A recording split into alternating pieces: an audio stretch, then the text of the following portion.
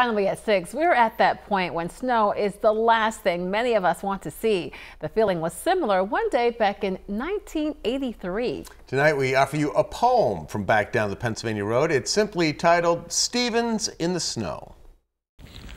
I awoke this morning from a good night's sleep to find snow on my sidewalk more than 1 inch deep. What's more, our Noreen Clark was extremely grave, saying, "This day might go into the record books as one to save." Several inches were coming to Wilkes-Barre, Scranton. A half-foot or more in the Poconos could threaten spring planting. The friendly robins were finding it bleak. There simply was no place to put their beaks. The poor motorists were trying their best to avoid each other. With snow tires off and studs not allowed, most could simply mutter, "Oh, brother."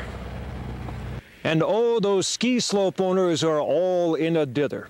After months of advertising come hither, the snowmaking machines were put away for the summer.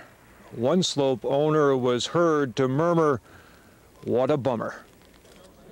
And what of that Punxsutawney Phil fella out on Gobbler's Knob, you ask? Did he not predict an early end to winter, as is his task? Phil messed up, I could probably say. He should have predicted 6 more weeks of winter back on Groundhog Day. With plenty of wet snow falling round, piles and piles of it hitting the ground. I like to think on days like this that something, somewhere, has gone amiss.